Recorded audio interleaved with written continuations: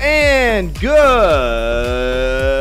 morning. Joe Justice here, coming to you live on July 19th, 2023. I am here. I am your home gym hustle hero, providing you with the information, inspiration, and motivation. That's right. That's the big one. The motivation that you need to achieve your health and fitness goals. Particularly if you find yourself in the situation of being a busy parent with no free time. I know exactly what that's like. I've got a 10-year-old and a 7-year-old, and, I've got nieces and nephews, and I know what it means to not have a whole lot of free time. Full-time job, lots of responsibility, things to do. You've got basketball, you've got baseball, you've got playing outside, you've got travel sports, all kinds of stuff going in. So how do you find yourself able to accomplish your goals? How can you achieve health and fitness goals? Well, I'm here to tell you, I like to stick with home gym workouts, and that's what I like to recommend. So if you need a little help with your information, with your inspiration, motivation, and information, go to homegymhustleheroes.com/join and join up with us, and I'll help you out with all that kind of stuff. If you got any questions on all that, be sure to pop me in a comment. Let me know what you think. Today I've got a really cool, fun topic. I was wanting to talk about ways to unconventional little fitness hacks for busy parents, things that you can do to kind of sneak in exercises throughout the day and enable that ability to kind of sneak things in. I know it's a very common thing for people to I talk about it all the time. I probably sound like a broken record when I kind of bring this kind of stuff up, but one of the big problems that people have is they imagine that the only way to exercise is, what Arnold Schwarzenegger talked about doing back in the 80s. And that's going to the gym for 2 hours a day and eating perfectly and going through all this kind of stuff. And people don't step back to think, first of all, you're not Arnold Schwarzenegger. Second of all, you're not in a bodybuilding competition. So if you want to achieve health and fitness goals, you don't need to do that kind of stuff. All you need is to basically dedicate 20 to 30 minutes a day. I believe strongly, I talked Monday about time blocking and figuring out that time frame, a time frame that you can actually achieve those goals. Set it every day, turn it into a habit day in and day out, Monday, Tuesday, Wednesday, Thursday, Friday. Just do it. Saturday, go ahead and hop up and do it. It's not going to hurt you. You're not going to die.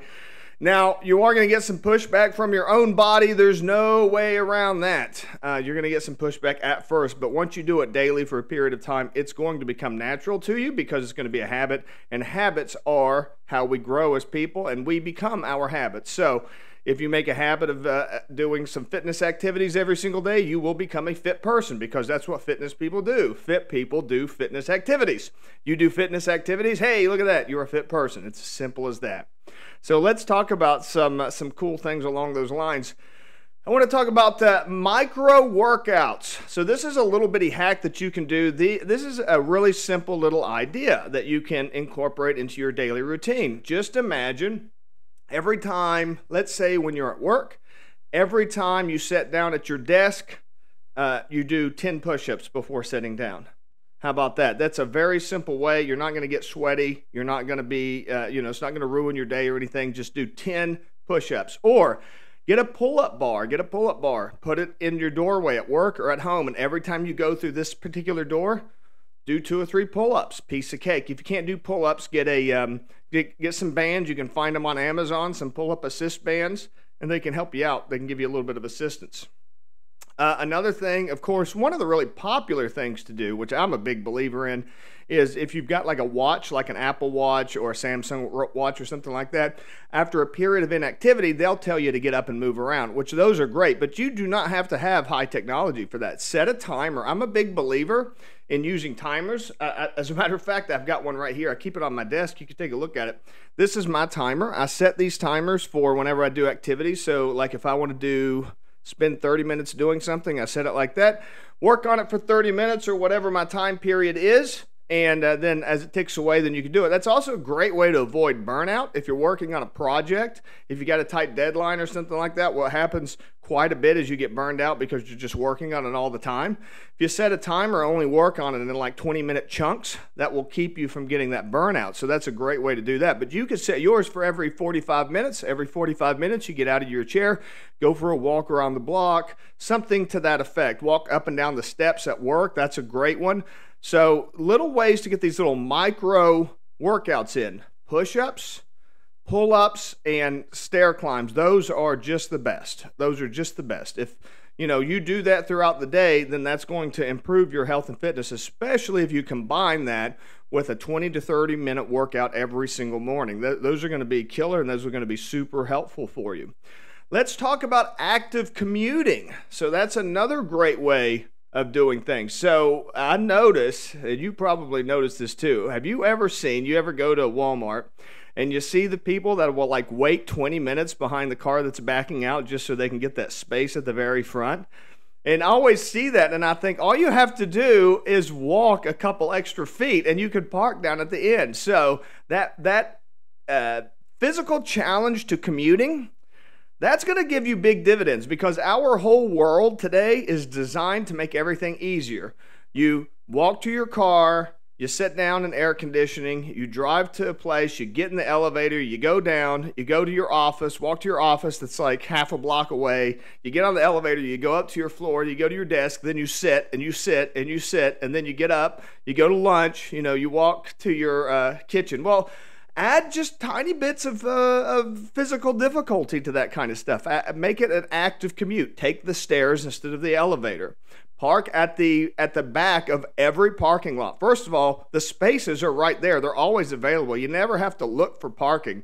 If you park at the very end of every parking lot, and you get that little extra walk. It's not going to kill you. What, are you going to die? You're going to die because you have to walk, a couple extra 100 feet? No. You're going to feel great. And again, added on to the daily workout, those are going to really help you out. And again, I do want to stress this. I do want to stress that these become habits. If you do these kinds of things consistently, it's the compound effect of doing this.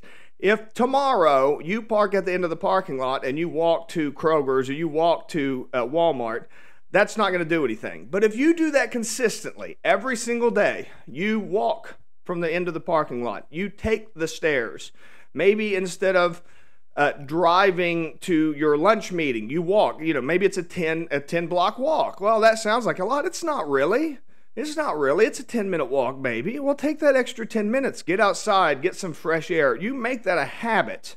You do that consistently every single day and turn it into a habit, and it will pay off big time in dividends. You do it once, one and done, and it's not going to do anything. You have to do it consistently.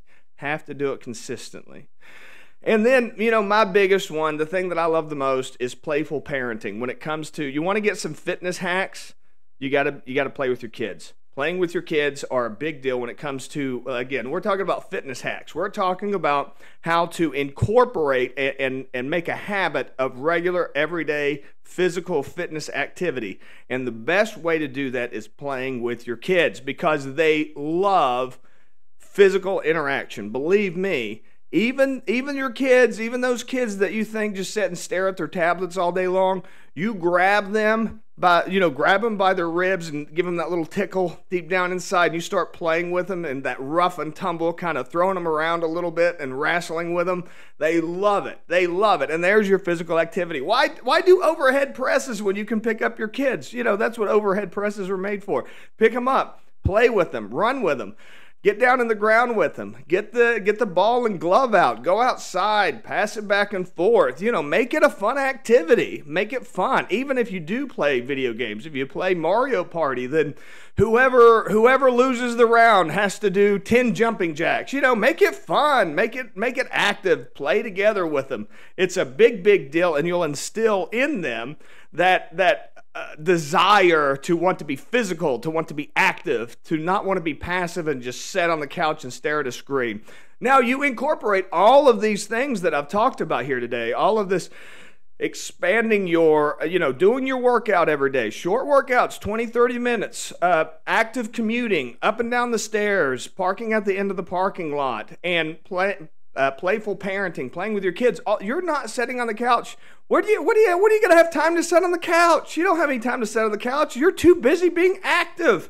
And active people are fit people are healthy people, and that's exactly what you want to achieve. I hope you found this interesting today. I hope that you have a wonderful week, and I will see you all again on Friday.